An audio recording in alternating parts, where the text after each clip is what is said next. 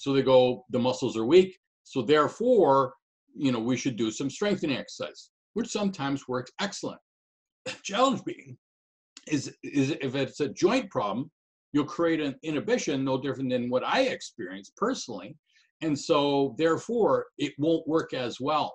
So you really have to find out, am I dealing with a muscle problem? Am I dealing with a joint problem? Am I dealing with a nervous system problem? And nervous system now is turning into two different things. And about the last 2 or 3 years, been focusing very heavily on the brain.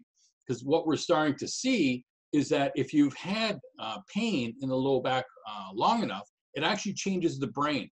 And so all of a sudden, your ability to contract or your perception of pain alters. I worked with 13 medical doctors in a chronic pain clinic for 5 years. So I saw real true chronic pain and how much it actually changes people's brains.